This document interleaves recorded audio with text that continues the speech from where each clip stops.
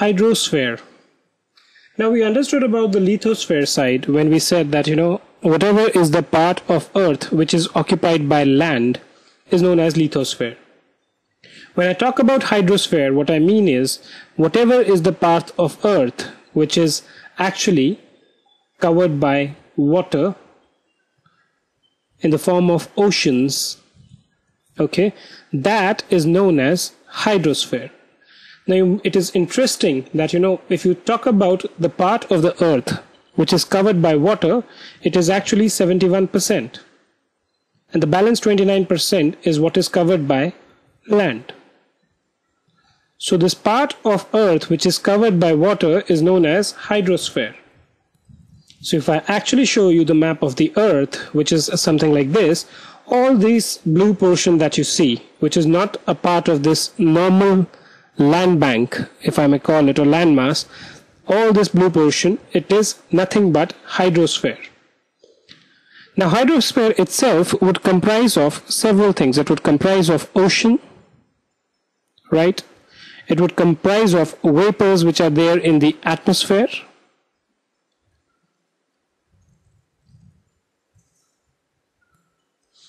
and even the one which is covered as a part of rivers.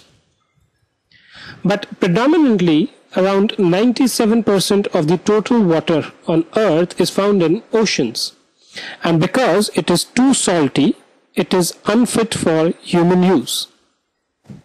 Even out of the remaining 3% that you see, a good part of it is available as ice, okay, or glaciers which are there, or it is underground, and only some part of it is actually available as fresh water which we use for drinking purposes in our homes. Now talking about some of the key oceans which are there are predominantly 4 key oceans which exist. And if I talk about them, these are basically your Pacific Ocean, it's the Indian Ocean, the Atlantic Ocean, and the Arctic Ocean. Now if you try and look at it on the map, this is where the Atlantic Ocean is. So if you see this is South Atlantic Ocean, this is the North Atlantic Ocean. You have the Pacific Ocean, South Pacific Ocean over here, and the North Pacific Ocean on this side. Then you have the Indian Ocean, which is over here. And the Arctic Ocean basically is on this side. Just see the hand tool which is going around. Now at the ocean level also, the water is not stagnant. The water is moving. And the movement which happens in the ocean can again be of 3 types.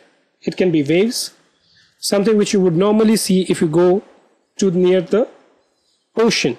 Not in the ocean, I'm talking about near the ocean.